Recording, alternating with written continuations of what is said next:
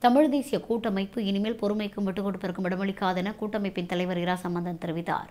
பொறுமையின் எல்லையை கூட்டமைப்பு தாண்டிவிட்டதாகவும் அரசாங்கத்திற்கு பல விட்டுக் கொடுப்புகளை செய்துள்ளதாகவும் தெரிவித்த சம்பந்தன் எதிர்காலத்தில் அவ்வாறு நடக்க இடமளிக்கப் போவதில்லை என்று தெரிவித்தார்.